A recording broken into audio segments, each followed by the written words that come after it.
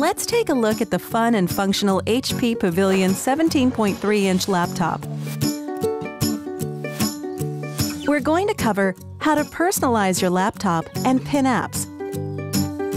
Now, let's take a look at what it comes with. Looking good? Great! Now let's get familiar with the HP Pavillion laptop. Say you want to personalize your Windows experience. Well, there are a number of ways to do that. First, let's take a look at pinning apps to your start screen. Once you have downloaded an app, a message will appear on the bottom of your start screen saying a new app has been installed. Let's go ahead and pin it. First, select the arrow. It'll take you to a list of all of your apps in alphabetical order. Find your app. Right-click on the app and select Pin to start. It will now move the app icon onto your start screen, making it that much easier to find and launch. To move the tile, click and drag to your desired location. Let go, and it's now right where you wanted it.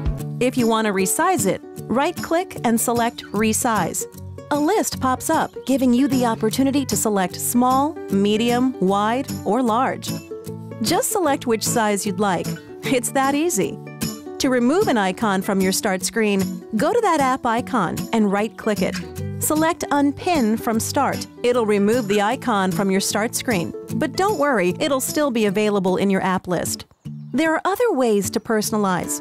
You can also change wallpapers on your desktop or change them on your start screen. Let's take a look at how to do that.